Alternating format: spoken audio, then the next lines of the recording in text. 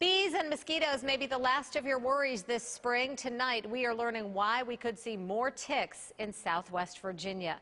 WDBJ7's Nadine Mazer is live on the weather deck with what you need to know heading into these warmer months. Yeah, Jean, I learned quite a bit about ticks today. One thing that really surprised me is not all ticks have Lyme disease, but regardless, everyone should be on the lookout for them.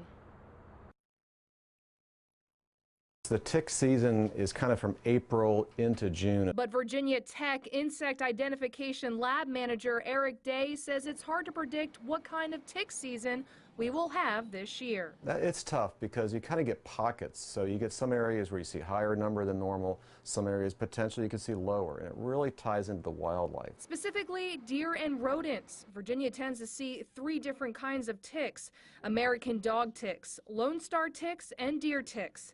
Day says they're all after the same thing, blood, but they all carry different diseases. The deer tick is going to be associated with Lyme disease, but does not carry Rocky Mountain spotted fever. So it does help to know what kind of tick you've got. This is a Lone Star tick. It's named for the spot on its back.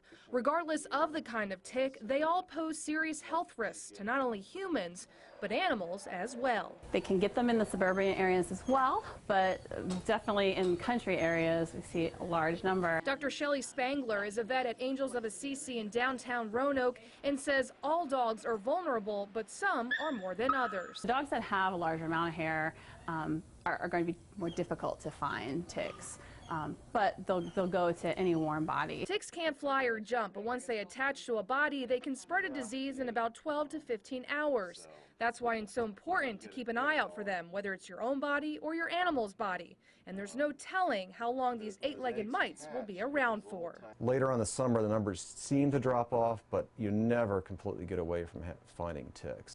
And Day gave me a breakdown of where we can find these different kinds of ticks. The Lone Star tick can be found east of the Blue Ridge. As for the American dog ticks, they are west of it in the Blacksburg region of our area. And as for deer ticks, they are kind of sprinkled throughout, Jean, and again in low numbers, and you can usually detect them because they have black legs. On the weather deck tonight, Nadine Mazer, WDBJ7.